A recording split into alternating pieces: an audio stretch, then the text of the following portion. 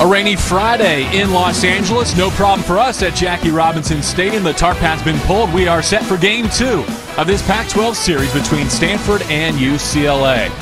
Finger counting like we are. Drop third strike and the catcher throws it away. Boom, that's the other big one. A little bit longer, it's harder. Barrel ball, right center fields. And Urabi can fly. It gets to the wall, and UCLA will score it. To third with the RBI triple, Sean Bouchard. And about an 80-foot chopper.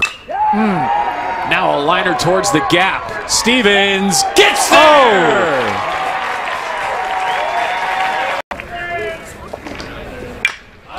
He attacks, first pitch, it falls in front of Quinn Brody. Rosica in from third and safe behind him, Court Peterson. Their cleanup hitter goes after the 3-2 and drives in the run. Peterson scores from third. They remain packed for Luke Persico next. And Stanford's tied with those two in the loss column. Driven to deep right. Loker back. It's off over his head and off the wall. Persico in. Bono ties it up, and Brett Stevens delivers. Into the hole, and the Bruins win.